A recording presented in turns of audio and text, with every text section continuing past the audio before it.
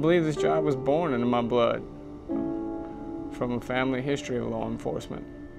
I learned through my ancestry that my great-great-grandfather was a Baton Rouge City police officer, and it's a job that you cannot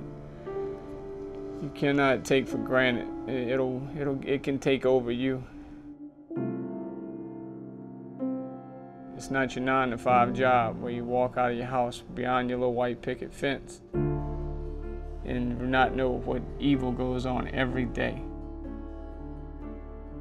You have to pretty much become numb. I mean, I almost compare it to me having a little small filing cabinet or a file drawer in the back of my mind. At the end of the day, when you go back home, you've got to file that away, and you can't go home and let that wear on you. You can't let your emotions affect your family, and you can't let it affect your health. If I didn't turn it off, I'd probably become one of those statistics that I was trained about law enforcement officers becoming. A high divorce rate, alcohol, suicide rate. If I didn't turn it off, I'd probably end up as a statistic.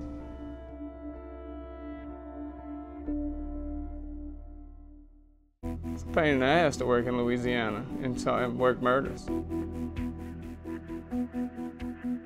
The swamps, the bugs, the predators, the animals.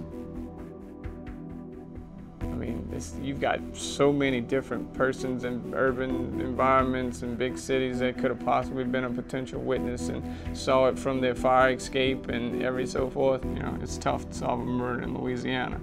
When you step out the door and you go fight real crime, welcome to the big leagues.